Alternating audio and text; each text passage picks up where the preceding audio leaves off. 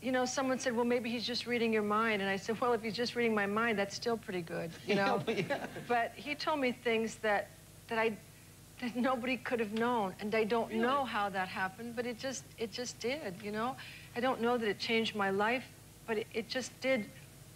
It did stop me for a moment. I mean, can you reveal one of the things that maybe he said? Oh, yeah, no, I mean, there were lots of things that were personal, but one thing he said was, what about the earrings you were looking at last night? In my room, by myself, actually in my closet, I was sitting on the floor looking at these gold earrings that Sonny had given me.